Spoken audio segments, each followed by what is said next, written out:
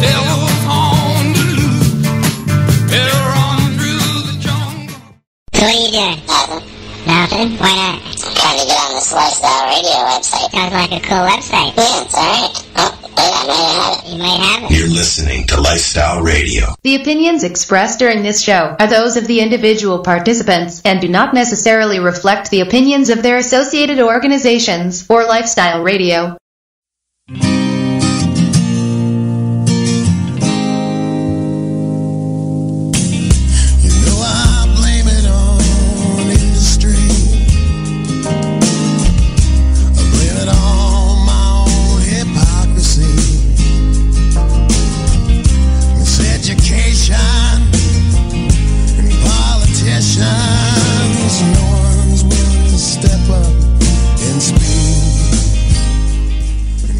Hello everyone and welcome to the Pace Radio Show. We are live here at lifestyleradio.ca and you can also find us live at Spreaker. I'm your host, Al Graham. Tonight my joint host is the very well known Alison Merton. Hey. Hi Alison. Hey everybody. Hey Al. Hey Al. Hey. Let's see Alison. What's new and exciting in your neck of the woods? It's been a month since I spoke to you. Not too much, Al. It's been a really rough last month. I hate to tell everyone who's listening one more time. But bottom line again, as you know, those of us who are on the street looking for medicine are having a bit of a silly time lately, Al, just as usual. But hey, we'll change that. Fight continues. That's right. Yes, the fight will continue for much longer still, so unfortunately. So. Well, let's hope not much longer, but still. Yeah, let's hope it not. continues. Let's hope not. Yeah. Okay, Alison, before we get into the news, I'd like to say congratulations to our free TY prize winner, and that's Richard Charon.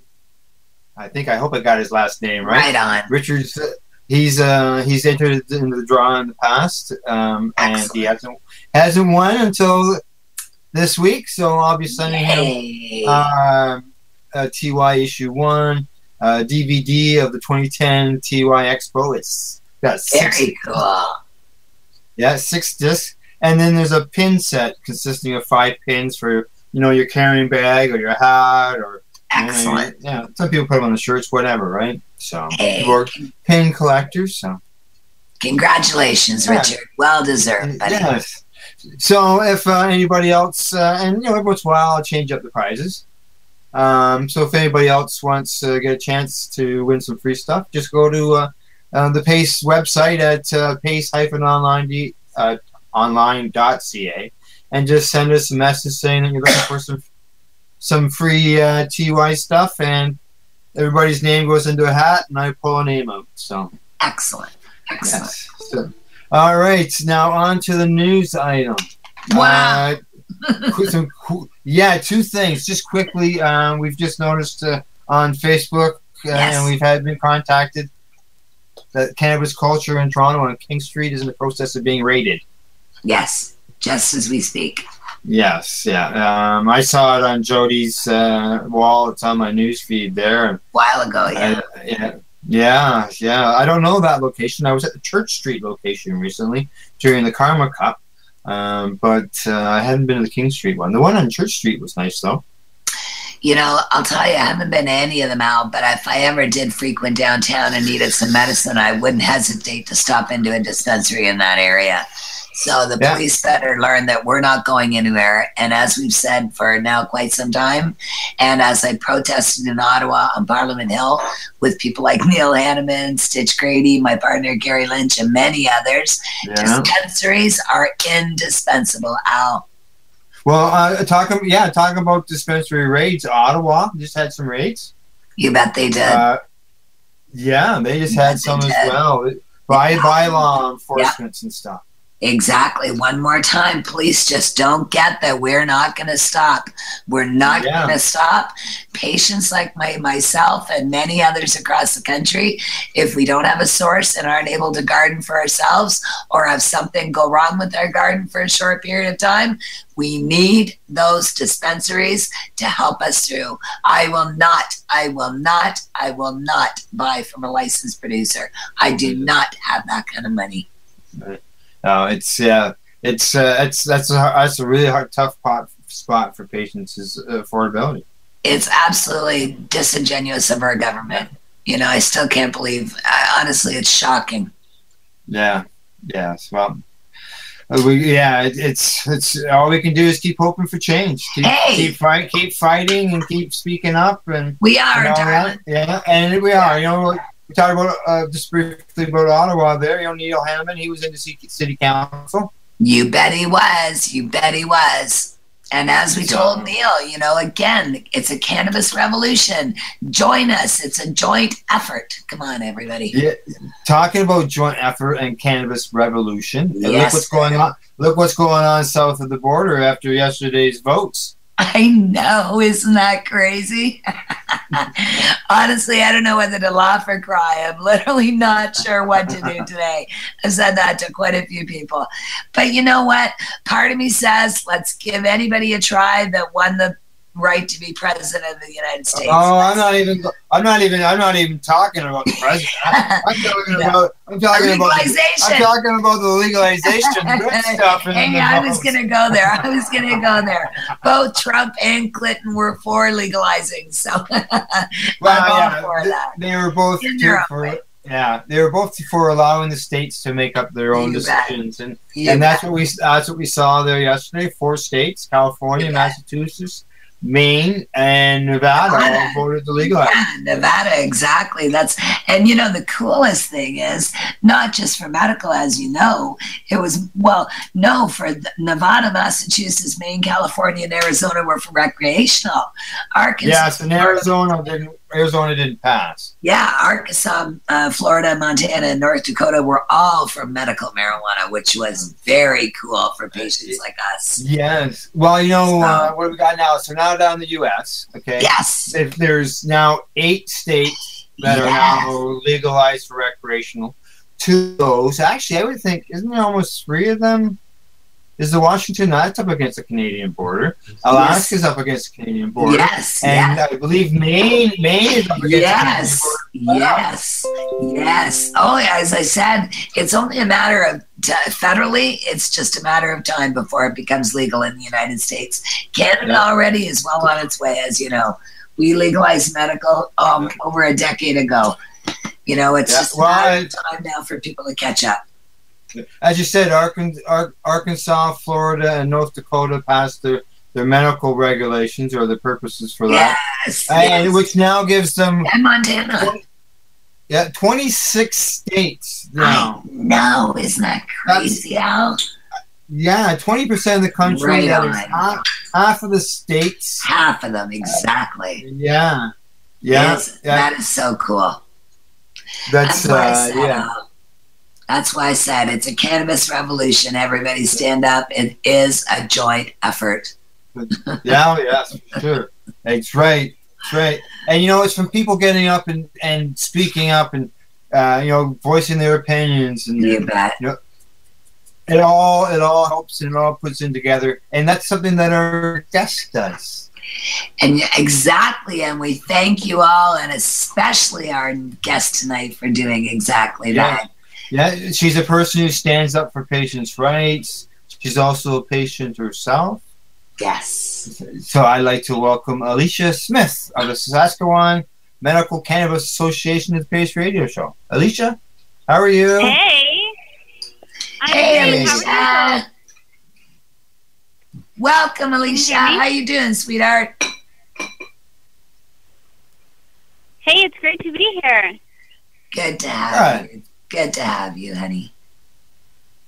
All right. Alicia, welcome back to the show.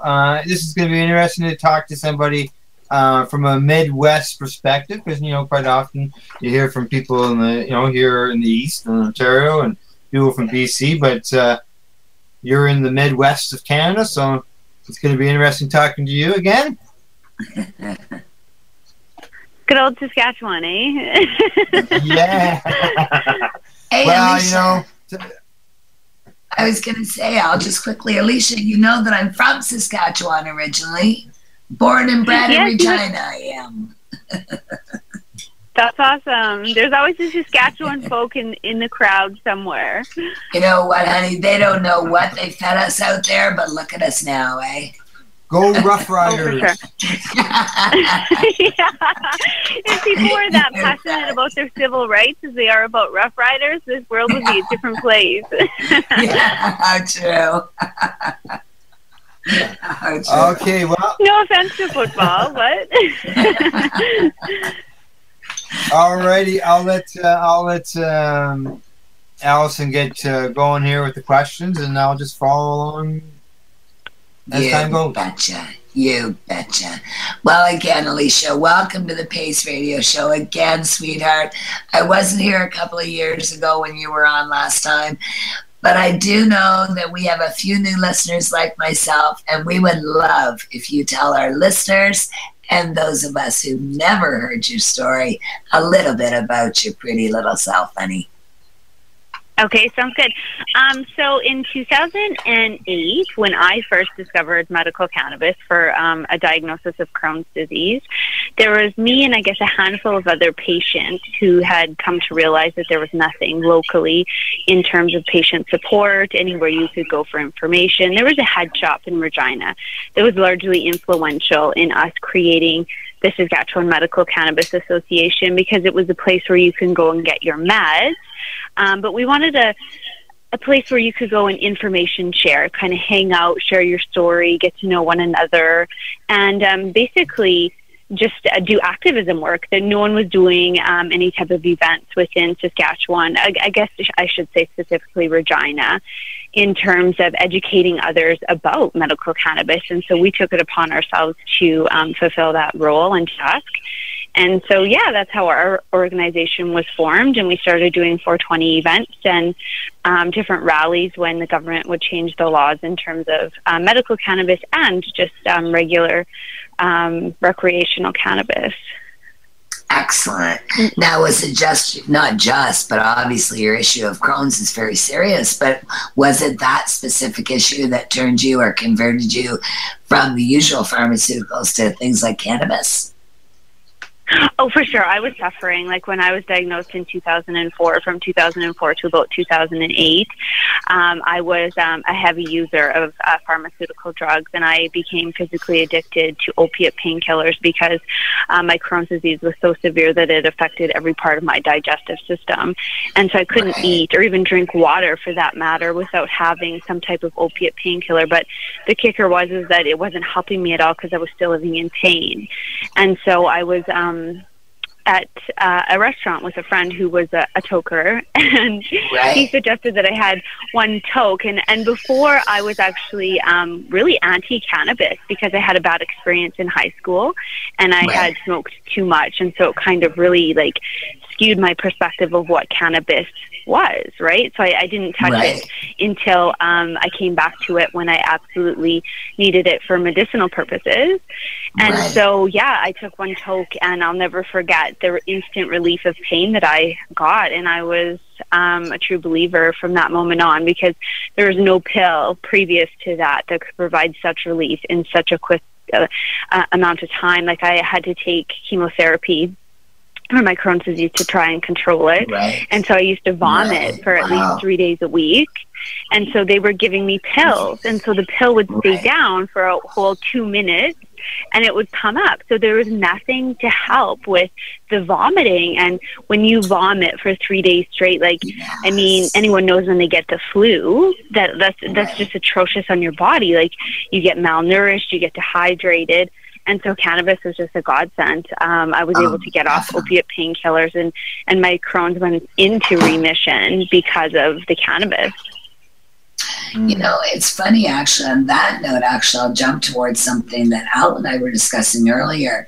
We were watching one of your videos that's online, Alicia, and this specific video is about you suing the Saskatchewan Government Insurance Company. And I'd like to tell, or for you to tell a few of our listeners, our listeners, a little bit about what your suit actually involves and how it came about, you know, how you started that. That was very interesting. Okay, so in 2000, I was in 7 car accidents total. Wow. A few of which when I was in high school. Car accidents. And then Wow. Alicia, Sorry? you shouldn't drive, honey. Don't drive. No, they weren't even. Only 2 of 7 were my fault. I'm just so it's teasing. people hitting me. I know it makes me look like such a bad driver, right? I'm actually a really good driver, I swear. But Sorry, we have a go ahead, no-fault Alicia. system in Saskatchewan, so there's no kind of blame placed upon the driver. Right. So lucky me, the ones that hit me, right? But Right. nonetheless, so in 2003, I had a car crash, and I went to the doctor because I was in a lot of pain. I had whiplash, headaches, lower back pain, and he prescribed me Vioxx because at the time it was thought that NSAID painkillers were perfectly safe and you could prescribe them to children and nothing would go wrong. So fine, okay. I took these pills until about 2004 when I had another car accident. Oh, no. And so I was in a car accident on June 21st, 2004, and by June 29th, 2004, I was diagnosed with Crohn's disease. But the real special thing about my case was that I not only had intestinal bleeding from the Vioxx, I also got iritis in my eyes. And so in the 25 years of practice, my GI specialist had never seen that. And so it was really, I guess, neat for them to see this, and none of the nurses at the hospital in their years of practice have never seen it also. So it's about 1% of people who get Crohn's disease basically in your eyes. Wow. Really? Just so you know, my gosh. I've got Crohn's disease, Alicia. I haven't got that problem, but I have, See, I know exactly what you've gone through. That's what Al and I were discussing, actually. Exactly. The fact that your Crohn's was brought out by this car accident. I found that I was almost fascinated. I've never heard that. For sure, and the thing is like that's the, I guess, real kicker about Crohn's disease is there's no direct cause. No one can say, well, this caused it or that caused it, or you know what I mean. There's a multiple array of different things that can cause it. But I recently went to a neurologist, and he said, well, yeah, the Vioxx causation makes a lot of sense. However, they're also finding in research that when you get a whiplash injury, it actually affects the nerves in your neck. And those nerves have to talk to the nerves in your gut. And when they don't talk because of a whiplash injury, that's when you run into problems. So like your gut forgets to fight off the bad bacteria and allows the good and bad to grow, but an overgrowth of bad bacteria, and that can also cause digestive system disorders as well. Yeah. No, the stress. Yeah, no stress. Yeah. And the stress on top of that. Alicia, good luck. I'll tell you, we'll be keeping our eyes crossed for that for you. You mentioned that I guess you mentioned. Oh, sorry. My lawsuit speaks to the fact that I had asked my insurance provider to pay for my medical cannabis prescription because in 2011 I was in another car accident. The guy hit me this time. And actually 3 days later I had a quite severe Crohn's attack after the car accident. Wow. So was it a coincidence? I don't think so, right? And so at that time I had a cannabis prescription, and so I thought that because I can't take opiates because I was previously physically addicted to opiates, it would be not in my best interest to ingest them anymore. And then quite frankly, I can't. My body has just resisted. And so I asked them to consider covering my cannabis prescription.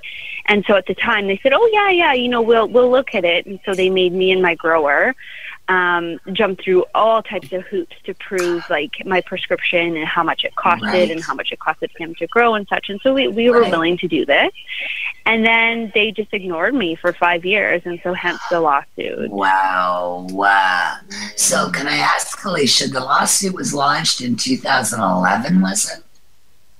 No, it was actually launched this past summer, but because recently I had asked them to go back and look at paying for the cannabis, and their doctor basically said, no, you can take opiates.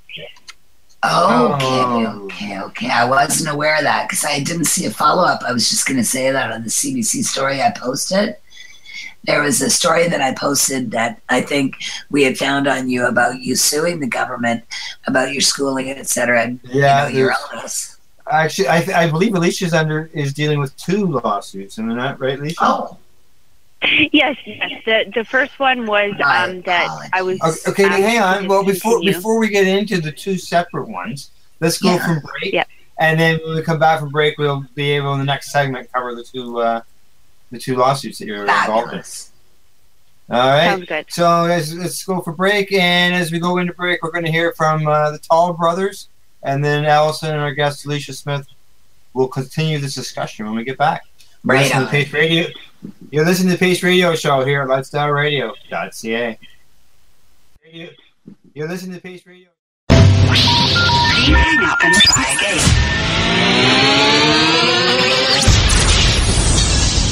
You're listening to Lifestyle Radio.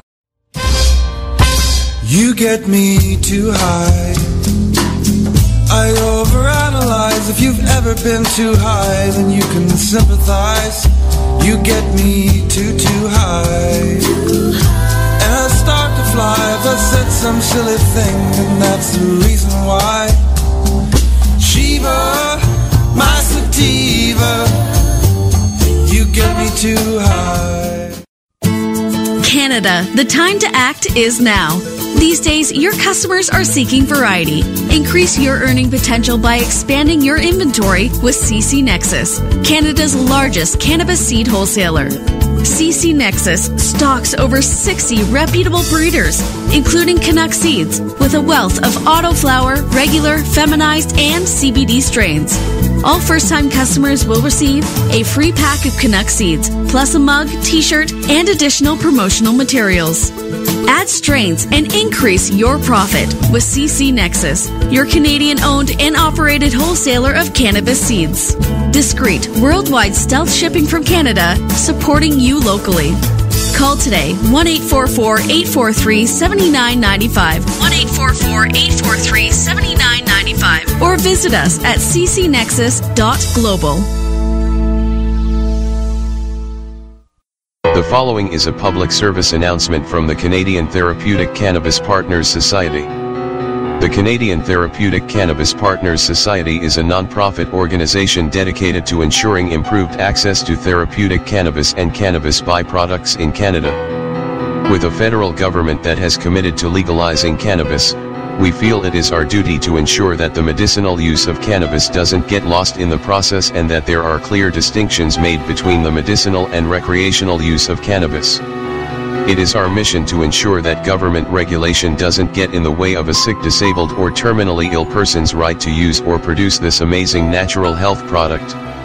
If you would like to get involved, you can contact us on the internet, www.canadiantherapeuticCannabisPartners.com, on Facebook, CTCP Society, or search Canadian Therapeutic Cannabis Partners.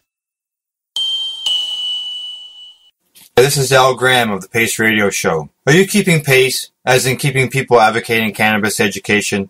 If you're not, and you're a cannabis consumer, then why not? Others are working hard every day to help educate people about cannabis so you can enjoy your daily 420. Get involved and speak out. Be loud and proud so that you can keep pace. Tune into the Pace Radio Show every Wednesday at 8 p.m. Eastern Standard Time to hear about people advocating cannabis education here on lifestyleradio.ca. Growing your own vegetables, flowers, or even medicinal plants can be a challenge without the right equipment and proper know-how. At BMA Hydroponics, not only are they your urban horticultural experts and suppliers, but their staff holds the customer's needs paramount to making a sale. Family-owned with decades of experience and knowledge, they offer free advice in person, by phone, or email. BMA Hydroponics wants to ensure you have the advice you need, which is why you'll find tips and tricks on different ways to grow, like wick, ebb and flow, drip, or aeroponic system, as well as other helpful links at bmahydroponics.com. If you can't find what you're looking for, just let them know, and they'll do everything they can to get what you're looking for. At BMA Hydroponics, each staff member also possesses a federal exemptee MMAR license, making their strong suit empathy, experience, and dedication to their customers. Because when you know how to grow, you'll have results that make you proud. BMA Hydroponics in Belleville, Ontario. Visit bmahydroponics.com. BMA offers cannabinoid testing, so if you want to prove you've got good medicine, head to BMA Hydroponics and prove it. Hey Shiva, got a fever. You get me too high. It's funny how the sky and each cloud and every moment. Hello. I think we're back, but I'm not really sure. Hi, Alicia. I know we're back on air, but I don't know where Al Graham, the host of the show, is. Al got caught with his mic muted. There he is. Hi, Al. Welcome back, everybody. I'm having a great time. Oh, I hate when that happens, but it happens. That's everybody got to hear that live. At Spreaker, tune in. Showcast. We're spread around, so I'm gonna let everybody also know that to tune in to the 420 radio show this Friday at 7 p.m. for 2 hours of conversation and information with Al Rapp, Lori McEachran, Marcel Gignac, and Ross Middleton. Also check out Tamara Cartwright and her show Cannabis and Coffee with Tamarawana. And that's live every Wednesday morning at 9 a.m. Mountain Time. That's 11 Eastern. Yeah, gotcha. Yeah, and you can catch all that live at lifestyleradio.ca. Excellent. And tonight, Alison, we are joined by our guest, Alicia Smith, the co-president of the Saskatchewan Cannabis. Oh, I missed a word. Medical Association. Yes, it is. Saskatchewan Medical Cannabis Association. I missed that. Sorry about that, Alicia. Okay, before we got into the break, Alicia, you were just starting to tell us about a couple of lawsuits that you're involved in. For sure. So I guess the one that was posted online today was the anniversary. So I guess it was 5 years ago today. I was on CBC about a lawsuit that I had against the University of Regina because they failed to accommodate my disability when I was in the Faculty of Social Work there. And so that led me to I appealed their decision and I won, but fundamentally the problems that existed at the faculty weren't fixed, and so I was forced to transfer faculties, and so I went to the Justice Studies program, and I also went one step further and I went to the First Nations University of Canada, which is a federated college, and so accommodation there was just phenomenal. They're really there for their students, and so that's how I graduated, is because they took accommodation seriously. And so that lawsuit has actually been settled a few years ago. It was. Where'd you graduate in? Sorry? Where did you graduate in? Oh, I graduated with a BA in Justice Studies with a minor in Sociology. And it's technically from the University of Regina, but in Saskatchewan we have federated colleges, and basically that just means that you're a student of theirs per se. And we did settle, but unfortunately I'm not allowed to say what we settled for. Yeah, I understand that for sure. You bet. You bet. Yes, you understand. I understand. You know what, Alicia, again, I think that's very brave of you, because our listeners have to understand that if they too feel they've been wronged, then definitely one of the ways to get answers is through the courts and through the justice system. So on that note, Alicia, I just wondered, how did your health affect your schooling and your career, your choice of employment, and your future career? Exactly which direction did that send you down? So basically, being discriminated for having an invisible disability, I was like, in the Faculty of Social Work, you would think that they would be one of the most understanding places of education, and in fact they weren't. I was often scrutinized because you couldn't see my disability, so therefore in their minds it didn't exist. And accommodation was very poorly administered there, and it wasn't taken very seriously. And so when I went to like the Faculty of Arts, it was taken quite seriously. However, there's still a mindset that people who ask for accommodation, it's almost as if there's this stigma attached to it that you're asking for special privilege. And it's like, well, if you had to deal with Crohn's disease or MS or any type of invisible disability on a daily basis, you would understand. But most able-bodied people can't see it from the perspective of someone who has an invisible disability, and that's very unfortunate because we often forget that no one is exempt from disability. Exactly. You can have all the money in the world, but it does not exempt you from cancer, Crohn's disease, MS, any type of ailment. Like, you can have perfect health your whole life and then suffer your senior years in ill health. Like me, when I was diagnosed with Crohn's disease, I was 20. So I spent most of my 20s learning how to deal with a disease that affected my entire life. Like, Crohn's disease is a quite serious disease because I don't think that people realize that you can die from Crohn's disease if you can't eat and your body doesn't absorb vitamins and nutrients. Like, you die. If you have too much diarrhea, you get rid of all of the nutrition in your body. She's a nasty disease. You know, it's like you say, you can die from this, man. No doubt about it. For sure. And so the fact that people, especially with digestive system diseases, people just don't get it. And it's like, I had a professor one time laugh because my accommodation order said that I need to be situated beside a bathroom or have access to a bathroom. And it's well, perhaps it's funny to you because you can control your bowels, but sometimes when you're having a bout of a Crohn's disease, you can't control your bowels. Like, you have to, Al, you can probably attest to this, that or I guess testify to the fact Alicia, that I can too with MS. That's the and then you come out of the bathroom and you have to go back in because that's the the Crohn's disease picture, right? Like, it's a nasty, embarrassing disease, but in the same regard, it needs to be talked about because that's the reason why there's such stigma attached to it, is because people don't understand.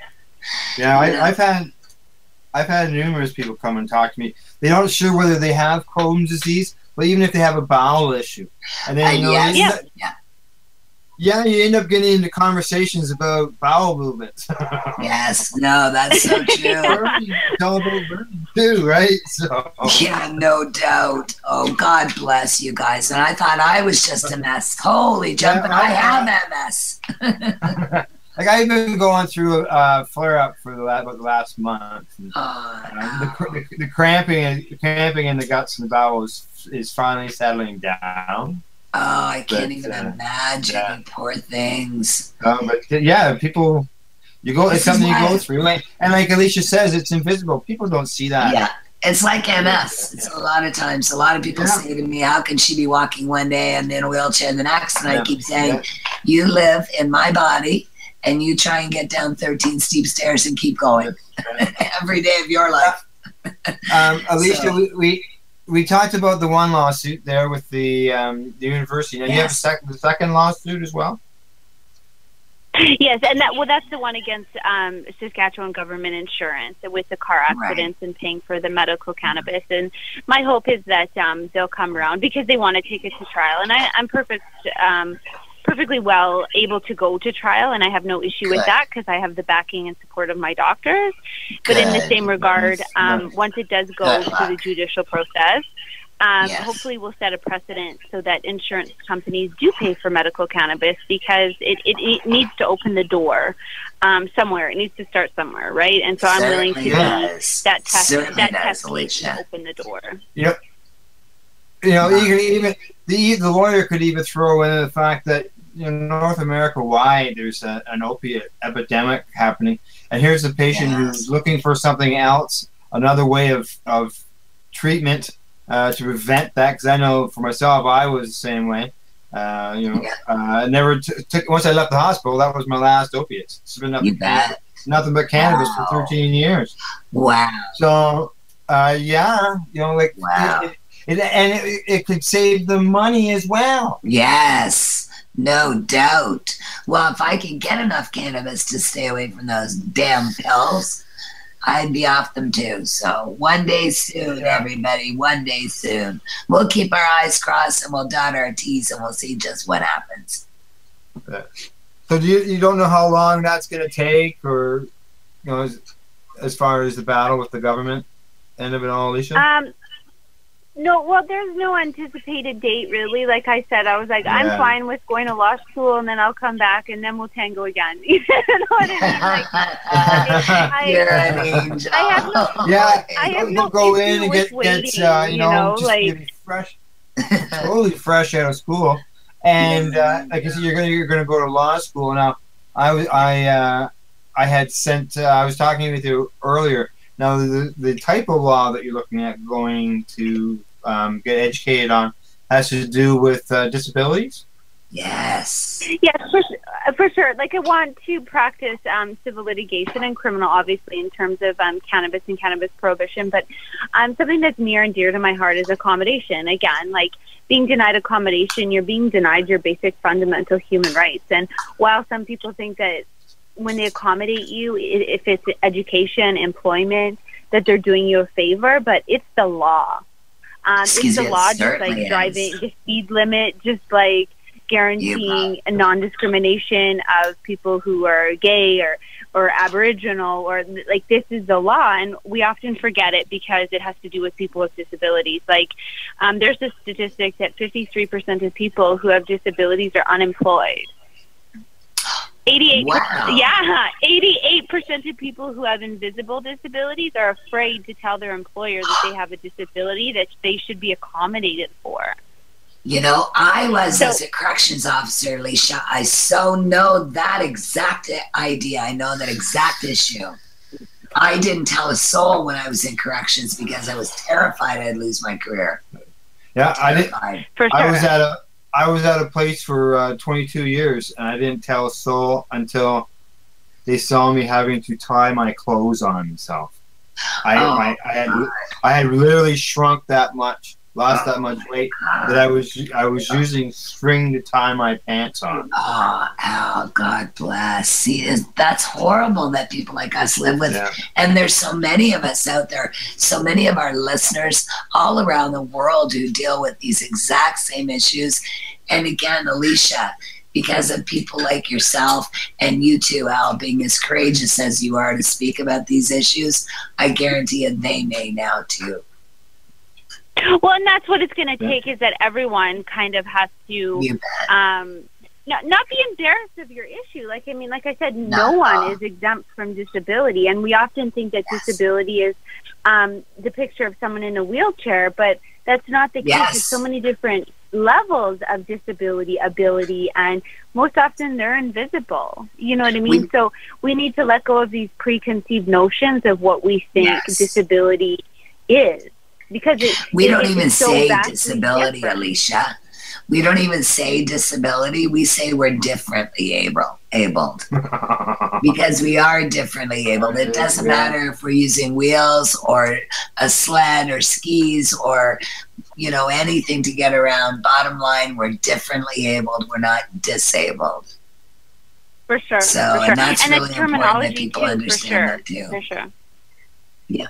You betcha, darling. You betcha. So obviously you're schooling and your choice. Sorry, go ahead, Al. Sorry. Well, I was going to say, you know, disability laws, medical cannabis. Now, I don't know what your laws are like in Saskatchewan, but I know here in Ontario, the government is coming up with laws to shut down vaporizing inside. And that was going to be one of my questions, Al. Was the provincial and federal law? Yeah. Do you see an issue that where patients could come as far as an argument to say, like, you know, these are places where we go to medicate when we're out of our houses? Well, that's interesting, because I recently read a case, I think it was in Ontario, that said that employers have a hard time pleading their cases against the use of medical cannabis because they can't prove hardship. And so when it comes to accommodation, they have to be able to prove that they would be unduly, I guess, put in a disadvantage in order to accommodate you. Like, people don't realize, but it's human rights law, but it's also constitutional law that you are to be accommodated. And you don't necessarily have to disclose your diagnosis. Like, the United States is so much further in terms of their disability and accommodation process. They have the American Disabilities act that is really profound, and their rights are guaranteed far more than ours in Canada. And we have a decision, it's called Marry On, and we're supposed to test different situations against this test case, right? But the jurisprudence in terms of like disability law in Canada is pretty weak. And that needs to change because it's not valued, because there's no money in it, right? But at the end of the day, like it's just it's like the women's movement. It's like the the cannabis movement, really. But the disability rights movement and advocacy for that movement has to come forward. And I think that will come with the medical cannabis situation too. But my question at this time is, do we say that the courts and people can't discriminate people based on medical cannabis? Because the Supreme Court said that you don't have rights as a recreational user of cannabis. But what about people who use cannabis for medical reasons? Because people, especially in my province, are discriminated on probably a daily basis if they choose to disclose or be out in public and profess that they're a medical cannabis user. Because how many people... I should tell you a story. I was interviewing for a job at Statistics Canada, and I needed to prove my Canadian identity. And so I used my Health Canada MMAR card. And they discriminated me because of the fact that was the ID that I was using. And that really broke my heart, because that was when Trudeau just got in. And so I thought that the government was also progressive in their thinking, but they are not, especially I know the provincial government isn't, but the federal government, I expected better from them. I really did. I'm not surprised. Did they turn around, and before we go to break here, did they turn around and say that your MMA card, your photo and stuff on it would be too old, because it is, they were good till 2014, right? No, it wasn't an issue whether or not it was too old, because they just needed something to prove. I guess it was like birth date, because you could use like a passport or a driver's license or something like officially provided by the government. And I had forgotten my passport, so that's why I used that card. And then right away they randomly chose me to have like a criminal record check that was above and beyond what was actually required of the standard process. So they were labeling me like a criminal because I had like a medical marijuana card. And that's fine, because I know I'm not a criminal. But in the same regard, how many other people have actually had enough balls to do what I did? I guess it was an experiment. I really like social experiments and to see how people respond. You're amazing, Alicia. You're just like me. You scream like me. I love it, honey. You're a firecracker, and that's what we need. It's break time. Time to go for that commercial break. All right. So we're going to hear some more from the Tall Brothers with their song "You Get Me Too High." And then we'll turn our conversation back with guest Alicia Smith, and you're listening to Pace Radio Show here at lifestyleradio.ca. You're listening to Pace Radio Show here at Lifestyle. You're listening to Lifestyle Radio. Shiva, my sativa, you get me too high. Get me too high. Hey Shiva, got a fever. Get me too high. Growing your own vegetables, flowers, or even medicinal plants can be a challenge without the right equipment and proper know-how. At BMA Hydroponics, not only are they your urban horticultural experts and suppliers, but their staff holds the customer's needs paramount to making a sale. Family-owned with decades of experience and knowledge, they offer free advice in person, by phone, or email. BMA Hydroponics wants to ensure you have the advice you need, which is why you'll find tips and tricks on different ways to grow, like wick, ebb and flow, drip, or aeroponics system, as well as other helpful links at bmahydroponics.com. If you can't find what you're looking for, just let them know, and they'll do everything they can to get what you're looking for. At BMA Hydroponics, each staff member also possesses a federal exemptee MMAR license, making their strong suit empathy, experience, and dedication to their customers. Because when you know how to grow, you'll have results that make you proud. BMA Hydroponics in Belleville, Ontario. Visit bmahydroponics.com. BMA offers cannabinoid testing, so if you want to prove you've got good medicine, head to BMA Hydroponics and prove it. The National Task Force on Medicinal Cannabis is a group of not-for-profit organizations dedicated to influencing government policy with factual evidence. Our mission is to ensure that a constitutional medical program is developed that will address the concerns of all Canadians that require therapeutic cannabis. The task force is looking for dedicated people who are willing to contribute to our cause. We have formed this task force to foster a unified approach and focus on lobbying the federal government and Health Canada. We represent the combined expertise of thousands of patients with more than a decade of experience. As a task force participant, you, your business, or your group will have an opportunity to show that you care and offer your unique skills to promote the cause. If you would like to get involved, go to medcannataskforce.org. That's medcannataskforce.org and use the Contact Us link to get started. Help us help you. Tune into the Pace Radio Show and catch Kim Cooper, Debbie Stoll-Skiffen, or Alison Merton, along with myself, Al Graham, as we talk to Canadian and international cannabis advocates who are working hard to help patients and to end cannabis prohibition. Catch us live every Wednesday at 8 p.m. Eastern Standard Time here at lifestyleradio.ca. Canada, the time to act is now. These days, your customers are seeking variety. Increase your earning potential by expanding your inventory with CC Nexus, Canada's largest cannabis seed wholesaler. CC Nexus stocks over 60 reputable breeders, including Canuck seeds, with a wealth of autoflower, regular, feminized, and CBD strains. All first-time customers will receive a free pack of Canuck seeds, plus a mug, t-shirt, and additional promotional materials. Add strains and increase your profit with CC Nexus, your Canadian-owned and operated wholesaler of cannabis seeds. Discreet, worldwide stealth shipping from Canada, supporting you locally. Call today, 1-844-843-7995, 1-844-843-7995, or visit us at ccnexus.global. I overanalyze. If you've ever been too high, then you can sympathize. You get me too high. And I start to fly if I said some silly thing, and that's the reason why. Shiva, my sativa. Hey, thank you for tuning in to the Pace Radio Show. We are being broadcasted live here at lifestyleradio.ca, but you can also catch us at www.420radio.ca, as well as at the Pace Radio Show website found at pace-online.ca.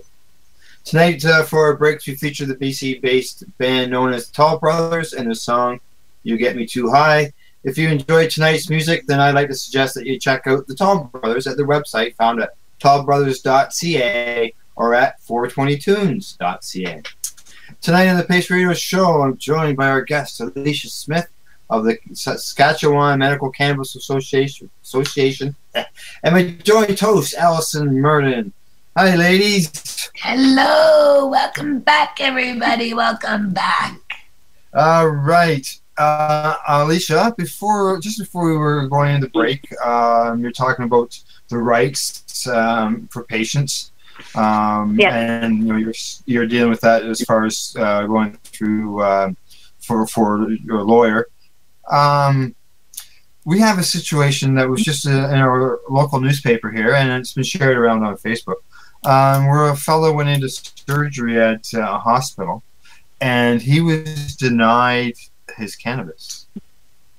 Oh, I think I saw that article, but I didn't have a chance to read it. See, that's a problem, because I know because I was hospitalized 62 times for my Crohn's disease. Like, I used to spend, I had my own little, ward at the hospital because, there's nothing that could put it into remission, and it was attacking not only my guts, but my stomach, my esophagus, my mouth. is your Crohn's pretty isolated to one part of your digestive system, or do you experience it in all? On the lips to the butt, I had the cankers in the mouth, so ileum, duodenum, all the organs through there. I had dealt with fistulas.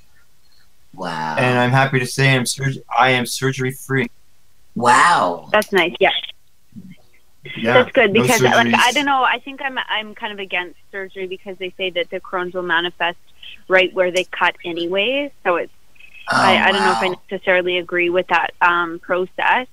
But yeah, so like I had a hell of a time with it, and if I would have been able to have cannabis in the hospital, even a vaporizer, I think that would have been a phenomenal step in my recovery. So the fact that hospitals are denying patients access to use their cannabis in medical facilities is a basic denial of their human right, and I think that should be stopped almost immediately.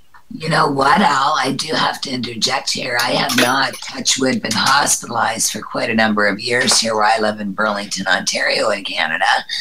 But I will let people know that not only do I have opium waiting for me raw heroin, I apologize, waiting for me at the hospital when I go because of this violent pain that I experience all the time, but I also am able to consume cannabis in a number of ways, including vaporization at the hospital where I live here in Burlington, Ontario, called Joseph Brant.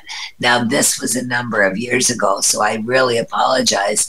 I'm not up on what the hospital will and will not allow these days, but I know that if I had to be hospitalized, like you said, Alicia, it is a fundamental right and a constitutional right in this country for us to have relief from our issues, whether it be excruciating pain or other issues associated with our illnesses. So very important that people understand. Yeah, I know in this case they said that they have situations where they accommodate medications from other sources where they'll put it away for the patient. But obviously, if they're gonna put it away for the patient, but they weren't going to allow the patient any access to it. Yes, where was that exactly, Al? I didn't see that. I'm sorry. Kingston. Was it? Yeah, Nate Oxford. From the cannabis club there. For sure. God bless. Holy. I know in Saskatchewan, at the rehabilitation hospital here, they actually made like an in-house policy that said that patients could have access to their cannabis. Like it is in a hospital, but it is kind of like a hospital. Like it's a rehabilitation place, but some people are permanent residents there.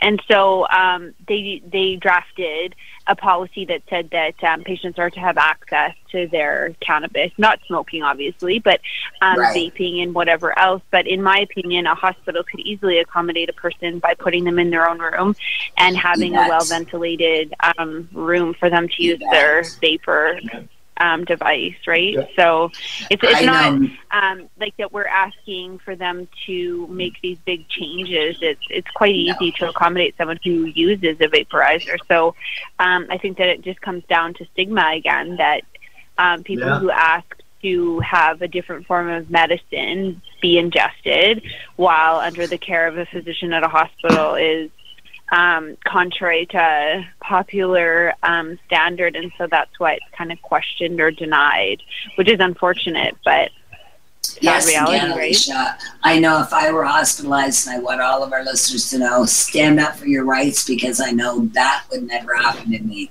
I would do it whether they allowed me to or not. So, and I don't care, Alicia, arrest me on the spot. Sorry, everybody, but that's the way I feel, especially with the stupid pain in my cheek tonight. Yeah. The odd time you'll see a post on Facebook, somebody's got a vape pen in their room. You bet they do. I've always, every time I've been in the hospital, I posted vaporizing everything I've done, eating cookies, every single way that I've ever taken cannabis, I posted in the hospital. So, and I want patients to do that. Speak up and stand up. Know your rights. Yeah. There's going to come a time where they're going to have to accommodate, and at least says his rights, and our hospital is going to start denying patients access to cannabis. They're doing it over in Israel, where they've got a section where patients can vaporize. They sure are, and they have been since I've been doing news articles and media for decades, Al. And you know what? I remember years ago doing an article for CH News here in Hamilton, Ontario, Canada, and it had gone across satellite to a family that I knew on the East Coast, and they were questioning about Israel and Israeli patients in the same editorial art media piece that I was in, being given cannabis as medicine in hospitals in Israel, while again patients like me were doing it in Burlington, Ontario, Canada. Yeah. So you better believe we have rights. Again, stand up for your rights, people. If you don't, trust me, they will be usurped. I'm sure Alicia agrees.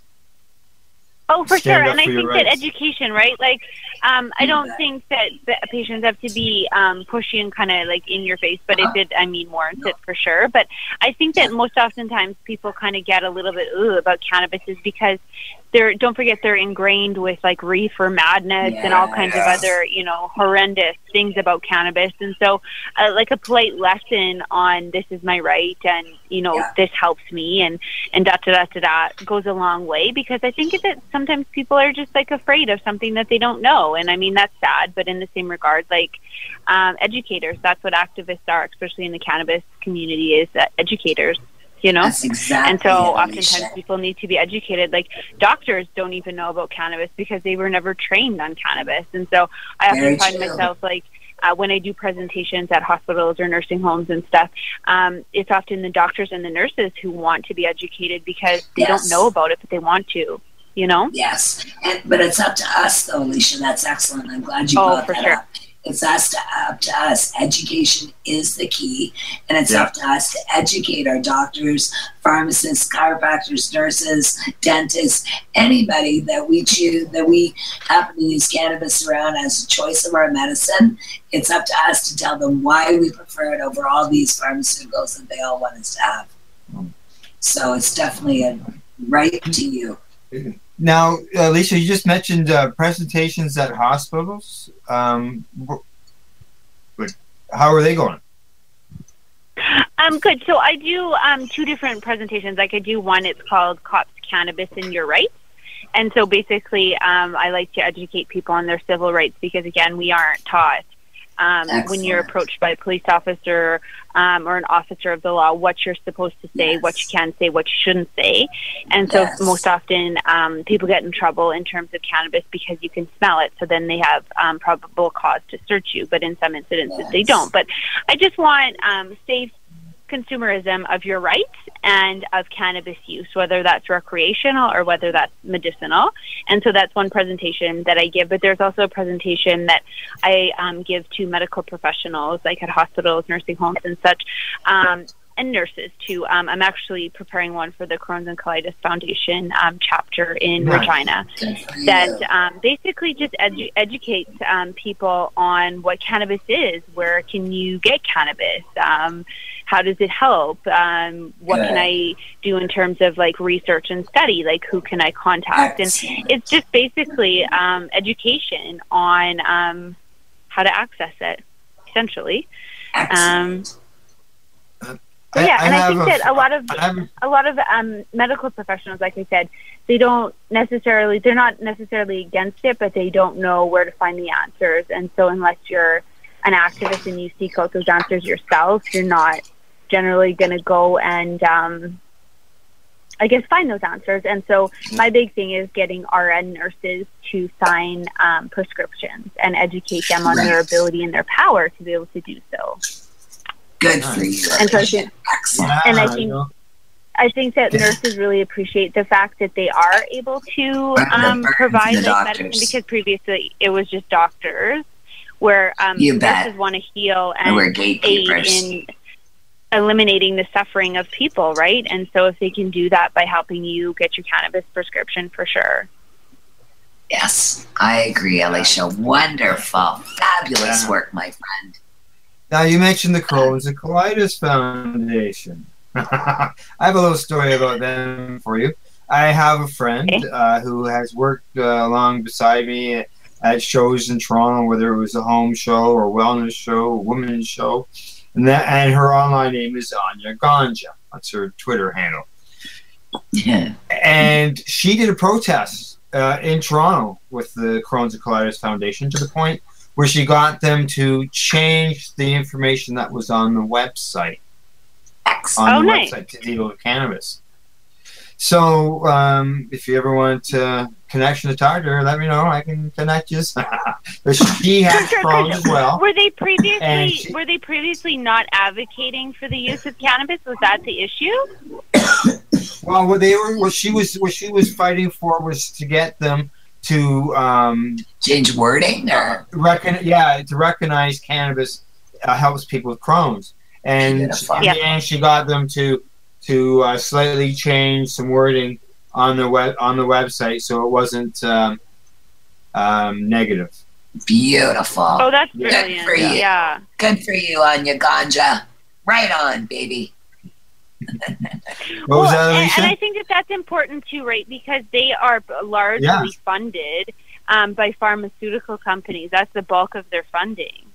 And so I know when I was first diagnosed, that was my very first place to go, was the Crohn's and Colitis Foundation and the chapter, because they allegedly seem to have known what was good for patients, but in all honesty, they don't. You know, like had I known about cannabis right from day one, I think that my path would have been a whole lot less of suffering. You know, that was like me, I think that with a disease like Crohn's disease, it's a given that there will be some suffering. I mean, it's not an easy disease, and I'll never forget a doctor who said that if he could have any disease, or one disease that he would never want to have is Crohn's disease, because it's basically like one of the hardest diseases to have to deal with and come to terms with, because it's like, I mean, it deals with the way that you nourish your body, and if you're not properly nourished, you're not living. You know what I mean? You're barely living. Yeah. And so, you know, it's like, funny, so Alicia. dealing with it in itself, and it's embarrassing, right? Like basically, how do you tell someone, "Oh, I poop a lot"? Oh, it's but I find comfort. You know, it's funny. That comes I just wanted to mention, sorry to interject, but actually you mentioned something about educating the society, the Crohn's and Colitis Society, about cannabis as medicine. I just wanted our listeners to know, way back when, in the 1990s, when I started fighting for this as cannabis as medicine for multiple sclerosis, among all of our other issues, I actually had a run-in with the Multiple Sclerosis Society of Canada, in so much so that at the time I had students helping me with my garden. It was the summertime. And they actually, the Globe and Mail did a big story, a radio interview, and some pictures, etc. And it was all out online somewhere, but it ended up that the MS Society fought me so hard with cannabis, me coming out and using cannabis as medicine, that they pulled all of my students from me. And to this day, I no longer have any help in my home from the MS Society of Canada because of choosing cannabis as medicine. They, at the time, they felt that I was exposing the young people who were coming to help me to secondhand smoke and issues that they couldn't control. So wow, that's a big my disappointment. So, wow. Yeah, it was terrible. That was the Globe and Mail that stepped in. The media, again, Alicia, saved patients like me back in the 1990s when we were using cannabis as medicine, when nobody, and I mean nobody, called it or even believed it was medicine, but the few of us who used it got relief. No, well, it was kudos terrible, to you. honestly. That's a big endeavor, especially during that time. Insane. Yeah, it was insane, Alicia. That's why I cannot believe how many people, including yourself, Al, all these people have come out since. You know, I felt all alone so many decades ago, and I wasn't then even. You know, but I'll tell you, when somebody told me it was a lonely road to go down to fight this, you know, I remember saying, "Hey, no problem, I'll bring all my friends." Well, and you know, it's taken patience. You know, the fight for all this comes from all different angles. It you know, sure does. The patients are, you know, it helps make a big difference. You know, when you see, you know, the children that are involved. I cannot thank everyone enough. It's been incredible the way people are speaking out now. Yeah. Okay, Alicia, Crohn's disease. I know that it was fine for me to have, maybe a cookie or 2 cookies, but if I had, multiple cookies, it wasn't the amount of cannabis that was the concern; it was the amount of cookie. Ooh, I never. Did you have a method that you preferred to consume? That was another question I had for her. That's funny, Al. I can see your notes, Alice. Yes, suppositories, oil, dry, smoked food. I have it all here, vaping. That's funny, Al. So, Lisa, do you have a so method? Personally, I prefer infused coke. Sorry? Preferred route of administration, yeah. Oh, so personally, I prefer infused coconut oil. I found that that's the best relief. But in addition to that, I've had some pretty trippy experiences with that, finding dosage. Right? Yes, I bet. One time but you know what, Alicia? Butter and I was high for 3 days. I bet coconut oil actually will help heal your insides because it is the world's best antibiotic. And not to mention a number of other things. There's so many things that it fights. Microbial. It's so many. Alicia, I think that's an excellent. I think that's excellent advice. So, coconut oil, do you just take it in a capsule, or do you put it into something? Add it to something? I just put it into chocolate molds, and so I'll make a little star, and then, or I'll roll it into balls and take it like pills. Yeah. But one thing that I found was that my specialist, he's anti-cannabis because he is basically paid by the pharmaceuticals, right? But before I started using cannabis, I had very bad scarring in my gut from what the Crohn's had done. And so all of the scopes showed this, and then I started ingesting this butter that a buddy had made at a compassion club, and it wasn't even high quality cannabis butter. This is in 2008, right? But nonetheless, I started eating it, and it was just butter. It was butter. And I went for a scope, and the doctor was just amazed. He was just well, what are you doing? How is it that your gut has healed so dramatically? And I was just ooh, cannabis, another opportunity to educate. And it just crushed my heart that he was just so closed-minded and was just oh, wow. Oh, so you're not taking your pharmaceuticals then? You know what I mean? And it wasn't about good health or achieving good health. It was whether or not I was buying into this system of bullshit that he buys into. And so that's when I fundamentally realized that Western medicine has a very tainted ideology of what medicine actually is. Because medicine shouldn't poison your body. That's not medicine. On that same note, Alicia, I do not understand how the doctors here in Canada can take the oath to do no harm and give us some of these pharmaceuticals. That, to me, is absolutely, again, egregious. Unbelievable.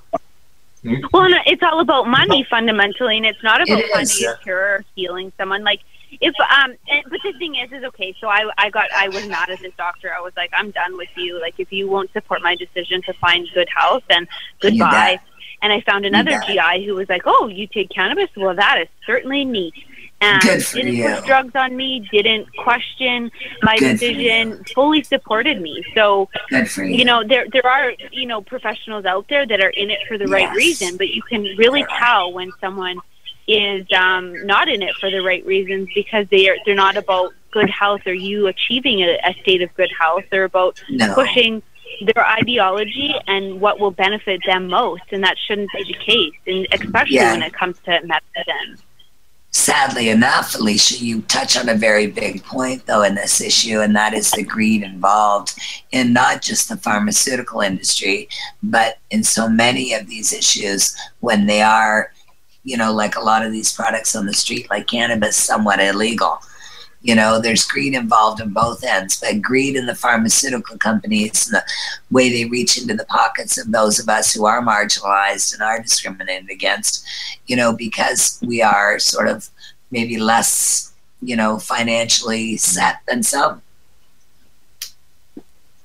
Well, people who have disabilities or invisible disabilities, 58% of them are unemployed because there's a perception within society that you can't do the same work as an able-bodied person. So, of course, people who have illness are marginalized and they can't achieve the same level of income as someone who has an able-bodied. But isn't that a reason for society to accommodate and help people? Isn't that a reason to be like, okay, well, you need to come in a few hours after 9 o'clock because you don't sleep well because you're in constant pain? No worries. But it seems like people are trying to make different abled people fit into a system designed for people who are, quote, healthy.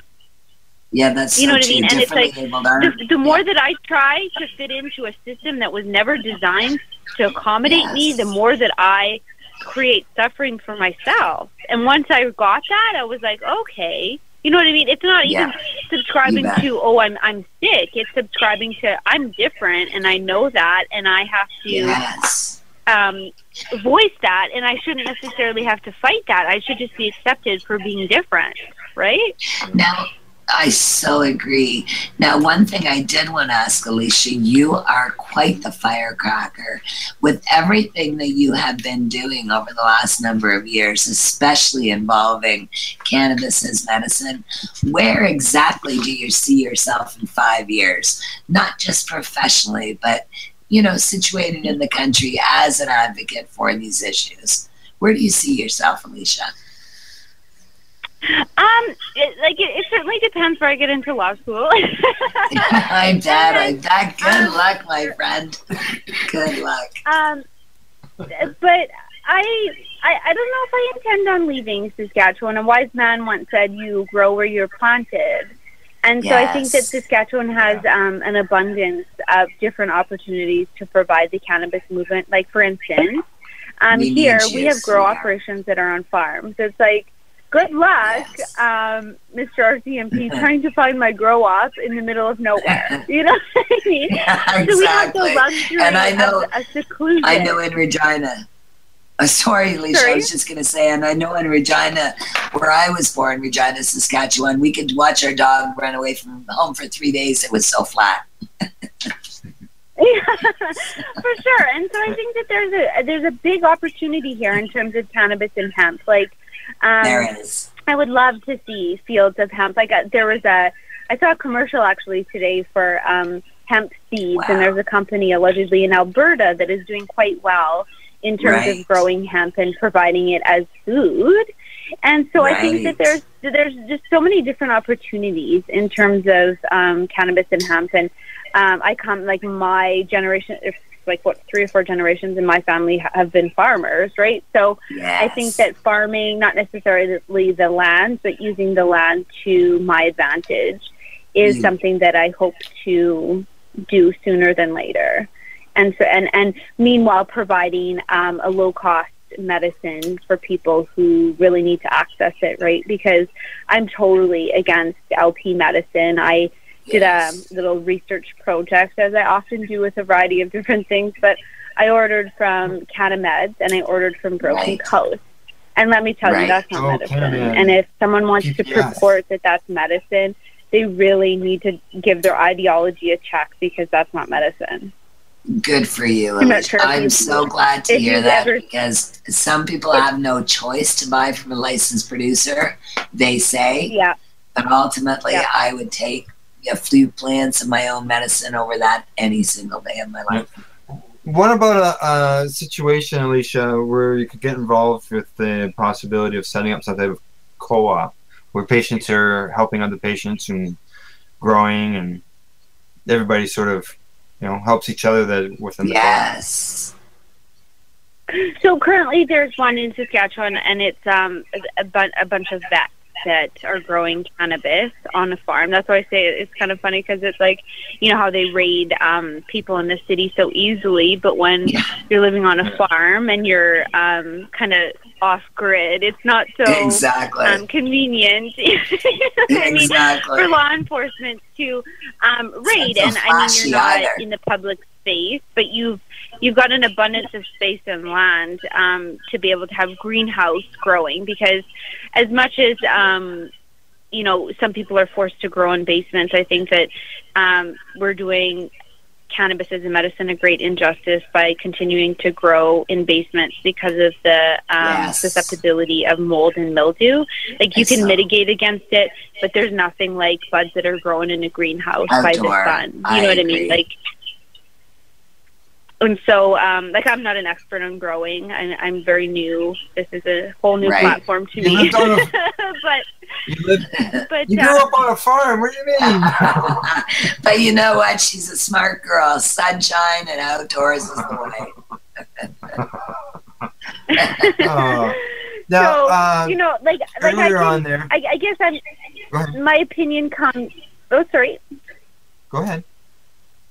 Oh, my opinion comes from, I guess, just using a different varieties of medicine. Like, I am very, very sensitive to mold and mildew now because of the drugs that I took for my Crohn's disease, because they not hindered, but definitely, also, like, lack of a better term, screwed with my immune system's ability to fight off things. And so fungal infections, especially with methotrexate, is a big thing.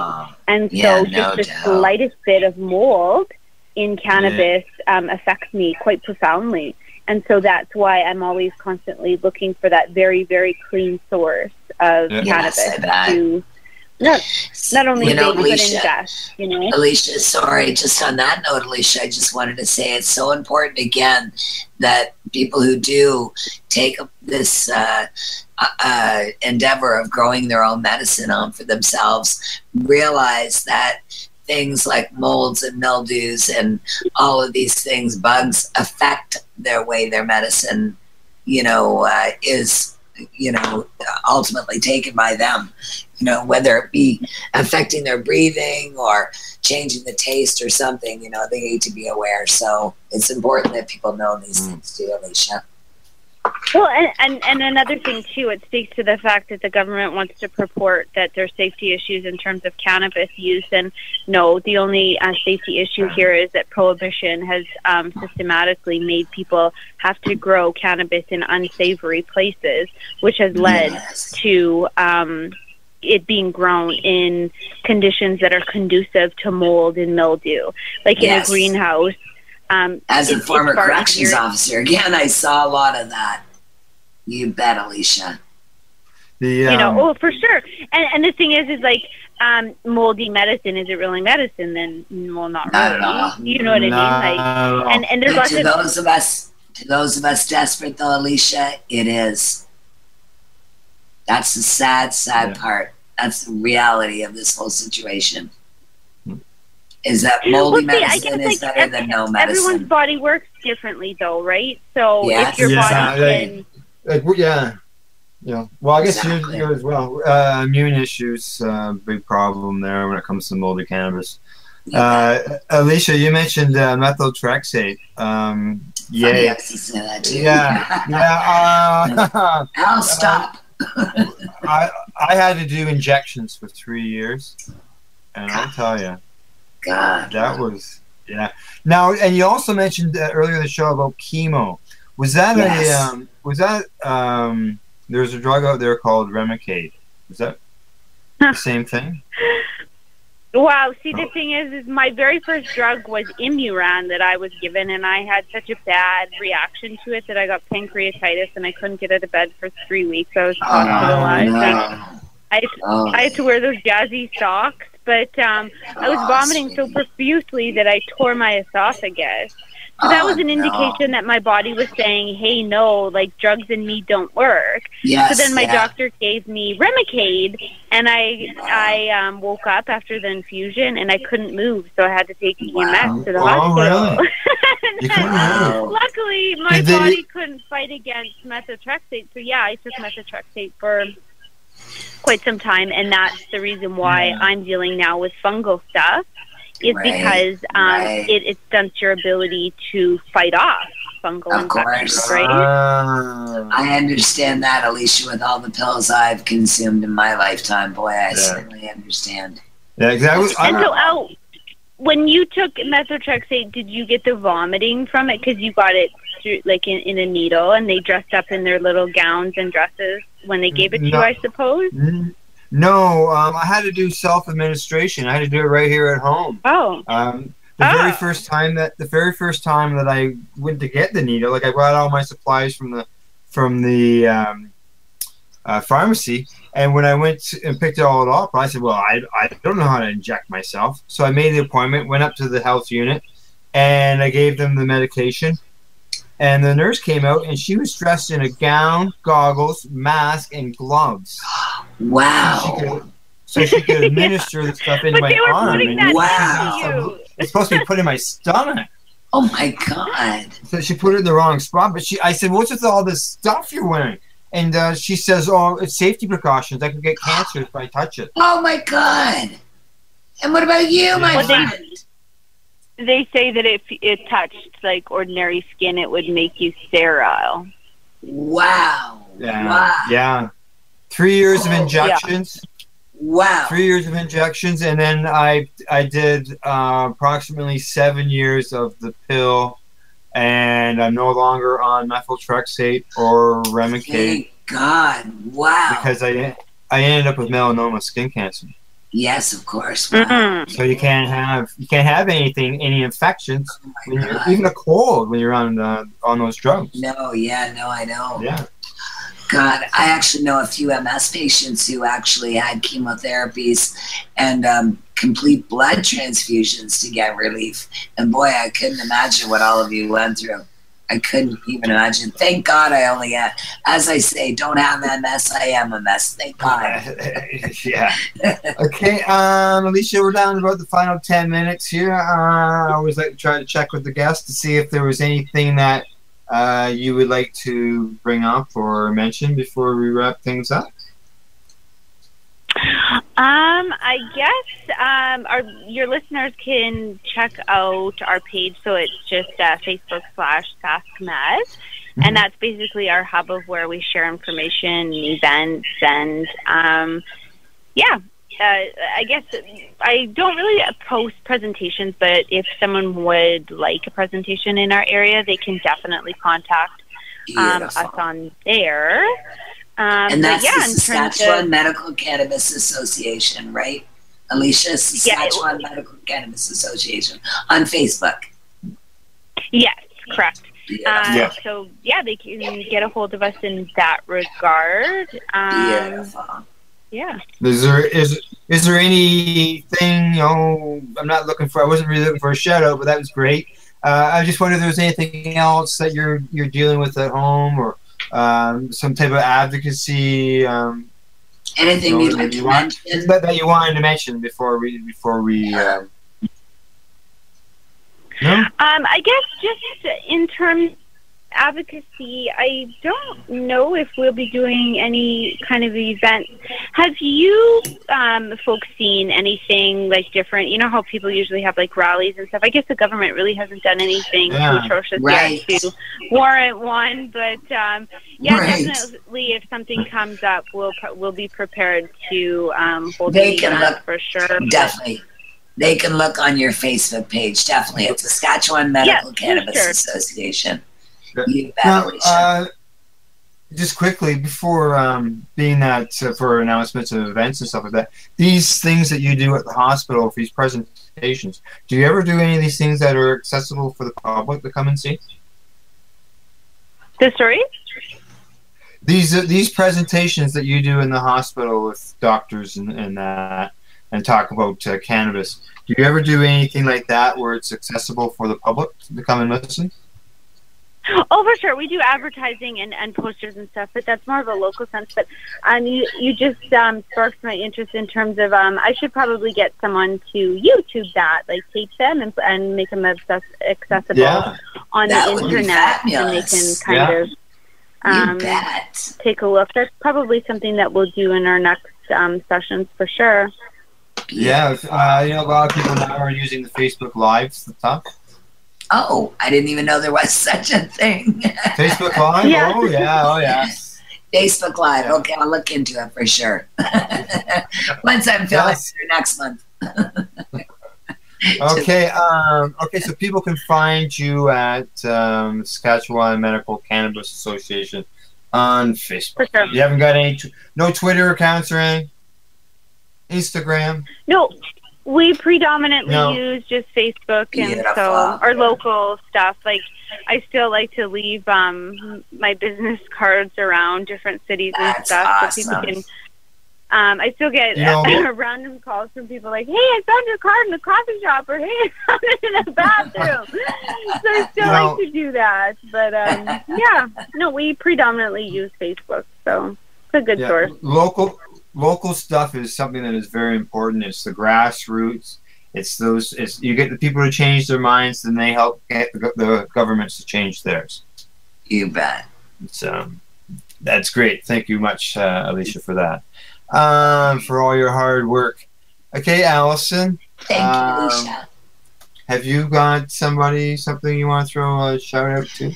You know what? I can't think of anything right now that I'm doing, but the good old, same old, busy little me. I'm always busy doing stuff, and I've got some things up my sleeve, and I would love it if people checked it out at my website at Alison Myrden, ALISonMyrden.ca and .com.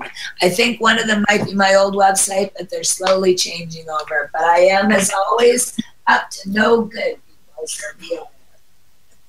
Or follow you on Facebook. Or follow me anywhere. I'm on Facebook, LinkedIn, MySpace, Google, Instagram, Twitter. You name it, I do it. I'm a busy woman. That's right. Okay, and I'm going to remind everybody that I will be back next Wednesday with my joint host Kim Cooper, and her scheduled guest, I believe, is down near you somewhere, Alison, and that is Charlene Freeman. Beautiful. I'm not aware of Charlene, so I'll tune in and definitely learn more. As always. We're going to be talking about creams and lotions and much more. Beautiful. Yes, it's going to be very interesting because I know there's lots of people who are interested in that stuff. Yes. And she was actually on one of the panels during the Karma Cup that was held at Vibra Central. Well, I recognize her name from being around in the community, so I can't wait. I'm telling you, there are a lot of people. I don't even know if I've met them or not met them, but I know many. So my apologies, Charlene, if we've met before, sweetheart, but I will be listening. So yeah, make sure you tune in next Wednesday for that. You can find Pace on Twitter at Pace Radio, and you can also like us on Facebook, and you can also find us on the web at pace-online.ca. As always, thank you to go out to our sponsors, the friendly folks at BMA Hydroponics in Belleville, Ontario. They're found on the web at bmahydroponics.com. Also, thank you to CC Nexus, Canada's cannabis seed wholesaler. They can be found at ccnexus.global. And I believe for wholesale end of things, they've got some special going on right now. So give them a shout. And producer Al Rapp of lifestyleradio.ca. Couldn't do this without him. You betcha. And a big thank you to our guest, Alicia Smith. And a huge thank you to Al Graham. Thank you, Alison. You're welcome. And Alicia, always. Yeah, thanks, Alicia, for coming on and being a voice. Our introduction song always talks about people need to speak up, and it was great having you on the show and hearing you speak. So, thank you so much, Alicia. Awesome. I appreciate you having me. Hey. And as always like to thank the listeners for tuning into the program. we really appreciate you doing that. And like everybody does, quite often it gets shared around. So yeah, thank you for that. Right on. Yep, thank you, and good night. Good night. See you next Wednesday. Good night. Good night. So what are you doing? Nothing? Why not? I'm trying to get on this Lifestyle Radio website. Sounds like a cool website. Yeah, it's alright. Oh, wait, I might have it. You might have it. You're listening to